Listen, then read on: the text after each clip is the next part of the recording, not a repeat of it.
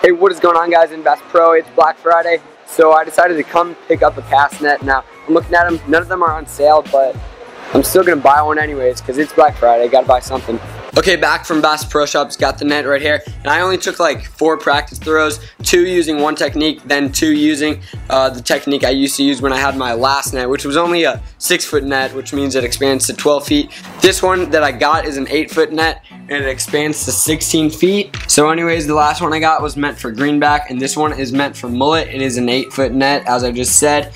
There's 1-inch squares on it. It's made out of monofilament, which is a plastic. It's not really like a thread like some of the other styles of nets. And there's 1.3 pounds of weight per foot on this net. So total, this net weighs 20 something pounds, and you need to throw it. So it takes a lot of practice, but I learned the best way to throw it is using my old technique, adjusting it a little bit, and then I have to spin around one time just to get all this weight out here, because this is just a block of lead. I mean, obviously you guys can't feel how heavy that is, but let me just tell you, it is like super heavy.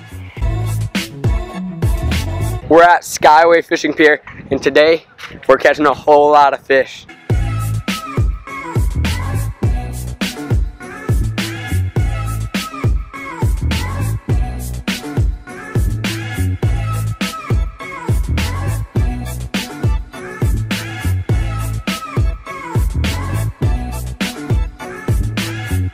Okay guys, first one of the day, not a huge fish, but I mean, he's a pretty good size for the species. And that right there is what they call the false eye. So if a predatory fish comes by trying to eat this, they'll think that's his eye. So when they hit that, that gives the fish a chance to go away, because they won't stun it and they won't kill it, and he'll just swim away. All right, so let's let him go right now. Okay, so guys, all I'm doing to catch these fish is I'm taking a sabiki rig, which is just a rig with a bunch of small hooks on it, and putting a piece of shrimp on every single hook. Then I'm casting it out just like that. So not too far, maybe 50 feet out, let it sink to the bottom, and almost instantaneously you get a bite. Got one. Got one already, just like that. Just cast it out, and right away, got a small fish. I mean, not big fish, but there's just schools of them out there, schools by the hundreds. Across this whole pier, there's probably hundreds of thousands of these guys all across. Ooh man, this is a nice size, has a little bit more color than the last one. Let's get him on camera. All right, so I caught this one right here, pretty good size. And then my cousin catches 2 on the same rig. That's the fun part about using sabiki rig. Potentially you can catch up to 5 on one rig, so it's just so much fun. Because they have like human teeth, if you can see that. So nasty, you do not want to get bit. Woohoo! Okay, we're letting the second one go right now. You guys, look at that color underneath them. It's just like a nice blue color on the bottom fins. Looks amazing. Let's let them go. Got one. Oh man, this is a nice one. I might have got 2. I might have got 2. Feels like, yeah, it feels like multiple fish. Oh no, it's just a beast. Oh yeah, I got 2. Got 2 of them. 5 hooks, 2 fish. All right, we're in the back. There we go, guys, 2 fish. All right, that's a pretty nice fish right there. Let's let him go. Boing. Oh man, that's a nice one. Maybe I got 2. Oh, either that's a really big one or I got 2 of them. Oh, one might have just came off.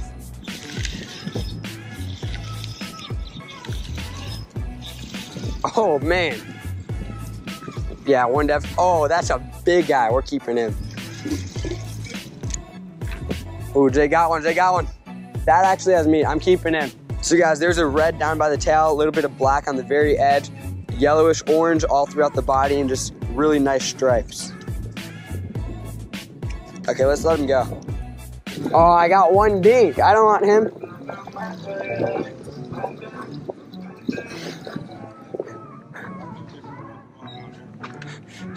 It's like weird Jamaican music.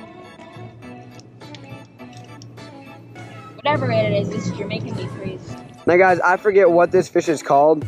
I know he has teeth, but just look at that mouth. Look how it opens. That is sick.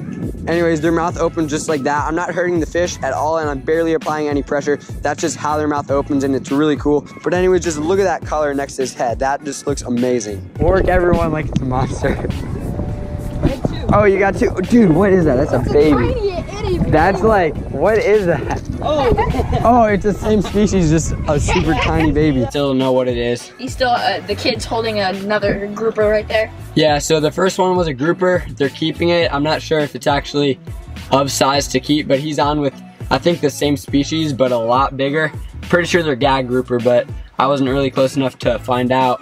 Okay, so guys, this is something that's never happened with me before. This is like a giant greenback, and I don't know what's going on with that color, but pretty much his back is supposed to be green, but it is not green. It's like this, rainbow color.